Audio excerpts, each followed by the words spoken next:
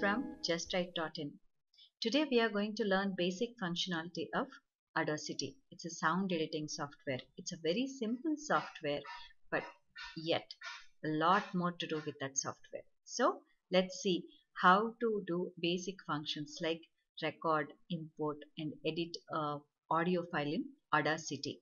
You can download this from online. It's a free open source software. It spells like this: Audacity.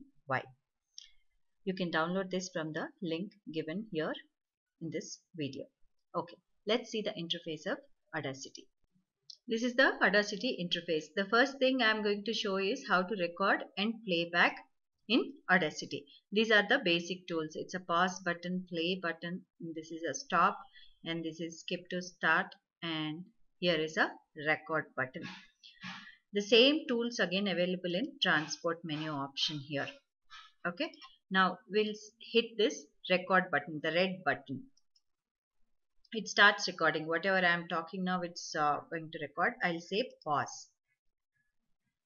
Before recording, make sure that you have proper audio drivers and the needed audio drivers and devices, audio devices like mic or speakers are installed on your PC or a laptop. Okay, and then you continue. So I hit the pause button, so it's pause now. If I release this pause button, it starts recording again. If I say stop, if I hit again record, it will take another track. If you want to record on the same track, what you have to do is just press the pause button and release it. Okay, now if I want to export this, if you save this file, it will save the project, entire Audacity project. You observe this: save project, and these are the two options given here: export and export selection. You can export the entire file, or you can select the part which you want to export and say file, export selection, and select the extension you want, MP3 or MP2 or a WAV file. For example, here I'll say MP3 and then I say test1 and save. You can give some details here: artist name, track name, album title if you want. Otherwise you can leave blank also. Hit OK and it will be saved. If you want that entire file to be saved, you can just select anywhere on this track and then file and export selection. That entire file will be saved. If you want only part of the file to be saved, like this, the selection, then you have to file and then export selection you have to save. You can select audio by just dragging the mouse, left clicking and dragging the mouse, or you can go to edit, select all.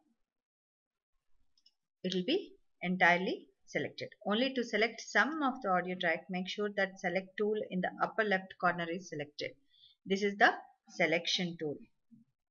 Always make sure that this is active. Then click and hold beginning of the selection you want to select. For example, from here I want, then drag the cursor to the end of the selection you want. This is how you select a bit of it.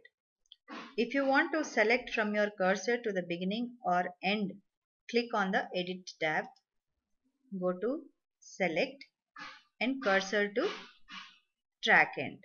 Then it will be selected till end. Okay, now how to import the file we'll see. You hit file and then say import audio and then go to audio files on your computer and say open. And this is the audio file. I'll stop here. We will learn more about Audacity and how to edit audio files in Audacity in next lecture.